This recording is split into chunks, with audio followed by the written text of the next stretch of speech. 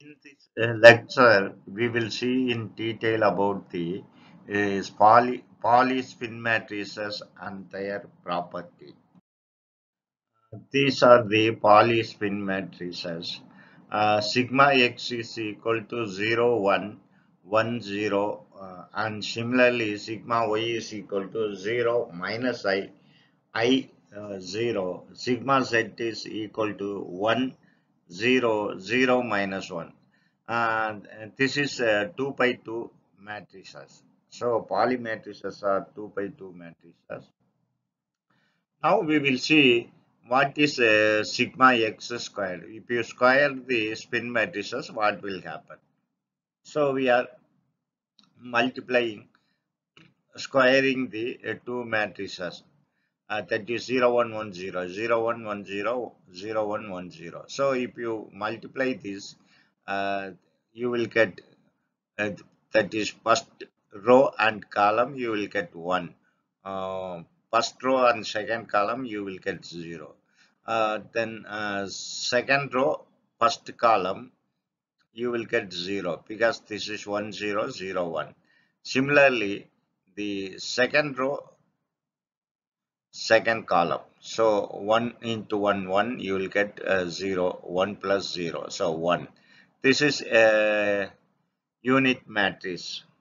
So 2 by 2 unit matrix. Similarly, sigma y square, you will get, if you multiply this, 0 minus I, 0 I into I squared, here 1 minus, I squared is equal to minus 1. So minus of minus 1, you will get plus.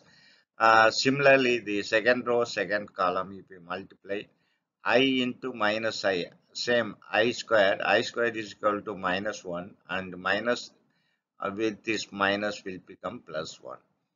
Similarly for the sigma z matrices.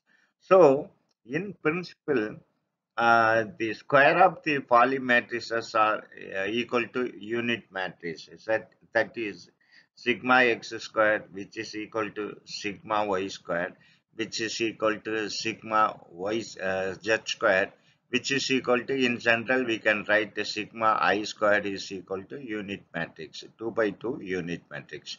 I indicate x, y, z. Now we will see some more properties of Pauli matrices. You know very well these three are the Pauli matrices.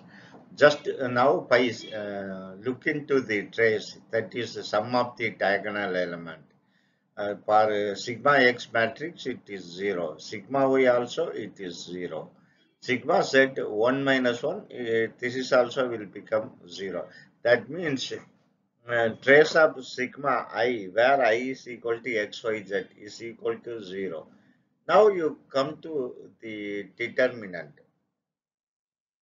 Determinant for sigma x matrix, this is 0, so no problem. And this is 1 into 1, of course, there will be minus. When you are looking into the determination, you will get minus. Same is the case with the sigma y. This is 0, then you have to add minus I into I. There will be another minus. So minus of minus become plus, and I into this I squared will become minus 1. Here also, first element, you can take 1 into minus 1, and 0, of course. Next element is 0, so 0. This is also minus 1. So determinant of the Pauli matrices are minus 1. And the eigenvalues. What about the eigenvalues?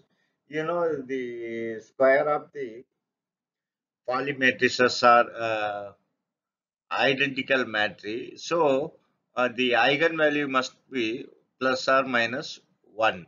Uh, and also these three matrices are Hermitian matrices. That is we are saying a matrix is Hermitian if A is equal to A dagger. You change the row and columns, transpose the row 0 1 row will become 0 1, and 1 0 will become 1 0. Here also, since it's a complex number, 0 minus I will become, when you are changing this row into column, 0 plus I, because it's minus. If you take complex conjugate, it will become plus I. Similarly, the next one, I 0 will become, if you transpose this into column, then minus I, because it is I, minus I 0. Same is the case with this. So these matrices are Hermitian matrices. Then what will happen if you multiply any two matrices? Let us say, for example, sigma x, sigma y. Sigma x is 0 1 1 0, and sigma y is 0 minus I is 0. So if you multiply this, you take first row and first column. So if you multiply, you will get I.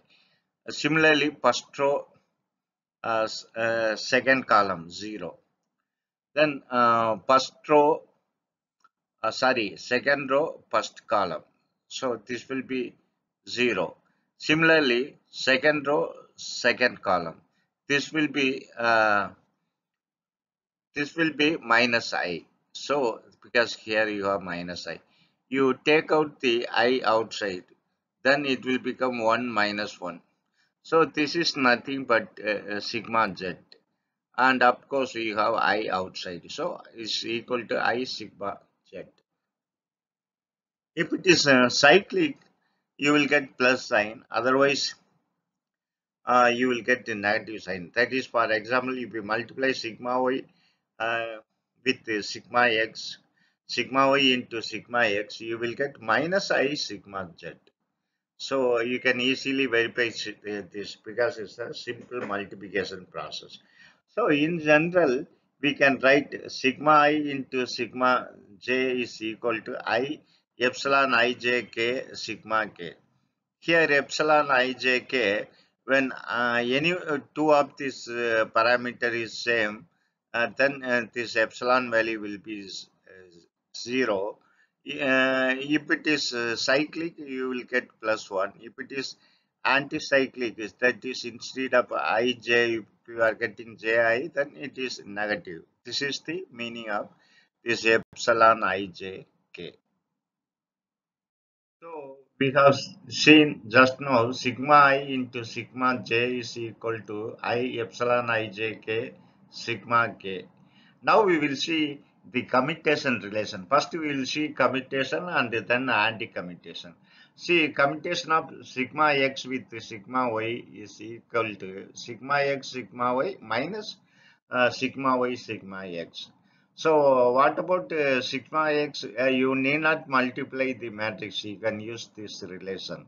So sigma x sigma y is equal to, because it's a cyclic x y z. So naturally it will be I. This will become plus 1. That is, epsilon term will become plus 1. And k is sigma z. And minus sigma y sigma x. What about this one? Sigma x, sigma y, sigma x. So this order is reversed, not the cyclic x y. It's y x. So naturally, you will get negative. Epsilon is minus negative. So this will become minus I sigma z. Here is one minus. Minus of minus will become plus. So this will be equal to 2I sigma z. So in general, we can write the commutation sigma I with sigma j is equal to 2 times I epsilon ijk sigma k. So this is the commutation relation. That is, we are since sigma x sigma y is equal to 2I sigma z, we are writing like this. Here you must remember that this is true when I is equal, not equal to j. That is, if any two of this parameter is equal, then epsilon value will be 0. That also you have to keep in your mind. Then we will see the anti-commutation relation. What is the anti-commutation relation?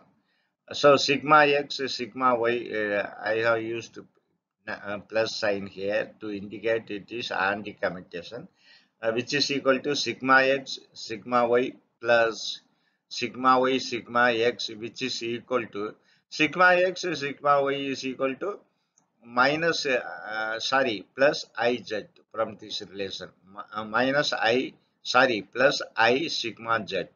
What about this? When you are changing this order, that is yx, then this will become minus I sigma z, which is equal to 0.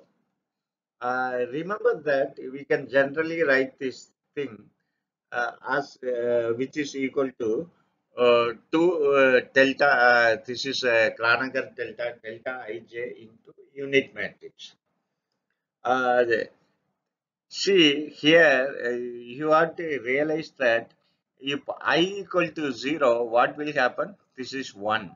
So this will become 2i. I equal to j, that means here you if you take this example, if x is equal to y, then this will become sigma x squared plus sigma x squared.